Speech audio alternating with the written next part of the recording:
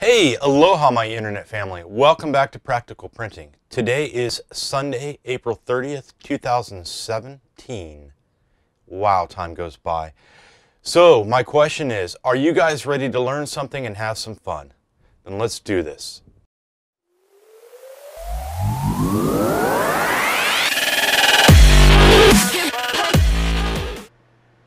Okay, here we are in Fusion 360. We're going to start off by creating a sketch, picking our plane, and then we're going to hit C to create a circle. I'm going to drive this out to the constraints of 150 millimeters and zoom it back in a bit. Then I'm going to create a second circle. This time I'm going to make this one 210 millimeters. Now the reason I went with 210 millimeters is that is the diameter of the heat bed on the SeeMeCNC H2. Now we can grab this circle and kind of just drag it over here where we want it and just get a rough ballpark in that area. We can hit stop sketch.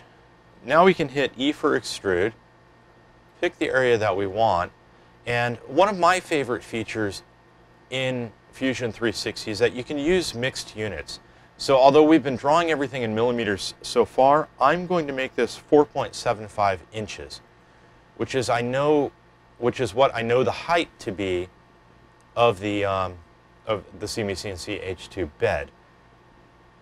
Now we're going to tidy this up, make it a little bit prettier. I'm going to hit F for fillet. I'm going to select this edge, and I'm going to give that about a 15 millimeter radius. Going to hit F for fillet again, select this other edge. This one I'm going to make a little bit bigger, give a 20 millimeter fillet to, hit OK. Now we get this really neat looking teardrop shape. Now as you can see, this is a solid. This is one piece, it's not hollow, and I will show you in the next step how we're going to make that into a hollow for a trash can. But for now what we need to do is hit Make, 3D Print, select our body, make sure that Send to 3D Print Utility is unchecked, and we're going to export this to the desktop, and we're going to just call it Junk Bin.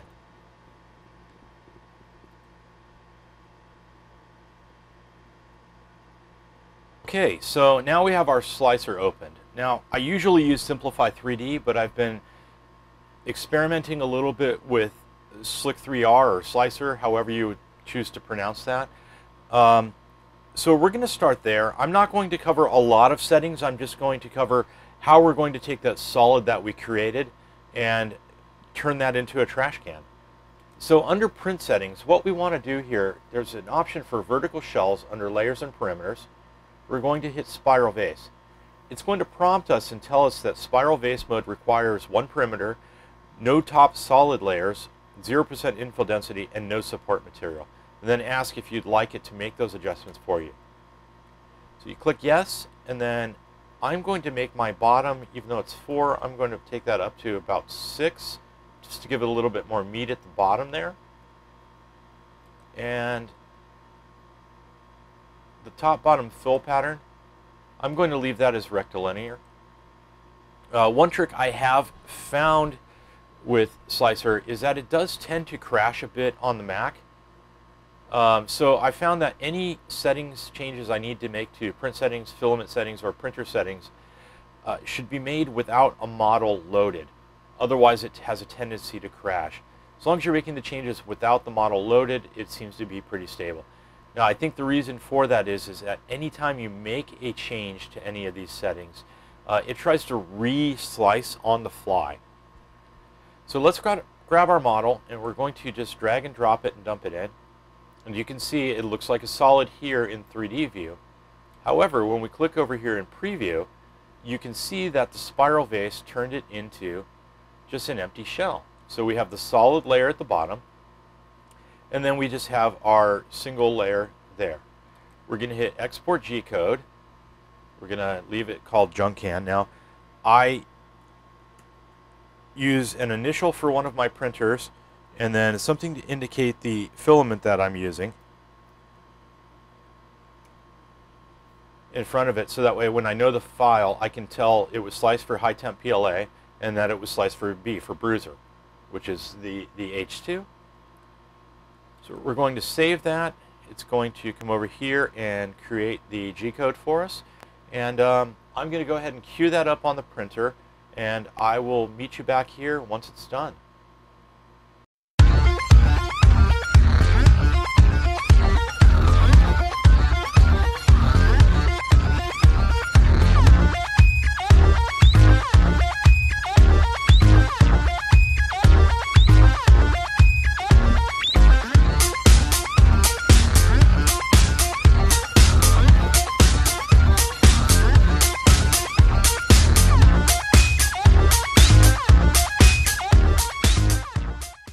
Okay, so as you can see when we were modeling this, I created this 210 millimeter curve here, so that way it would mate up with the bed surface and follow the contour so that it could sit right there besides the printer.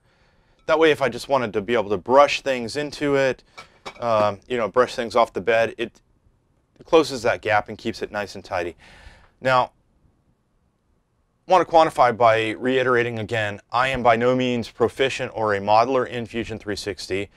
I think what I was showing you here today was simple enough that I could convey what I was trying to show well, but if you really need in-depth tutorials on Fusion360, there are plenty of other ones out there on YouTube and on the web that will point you in directions better than I can. So with all that said, I hope you enjoyed this week's episode of Practical Printing. I hope it was informative and taught you something new, or at least gave you some ideas for something to try for yourself. I mean, it is a really handy practical print just to try to keep your workspace around your printer a little bit cleaner. Also, if you are still watching, there are 3 days left as of the recording of this for both mine and How I Do It's 100 subscriber giveaways. The links for those are down below. If you're missing this or watching this after the giveaways are over, ignore everything I just said. You missed it. Too late. But if you are watching it, don't forget to enter to win. You can't win if you don't enter. So with that, I wish you all a great weekend. Aloha, and we'll see you next time on Practical Printing.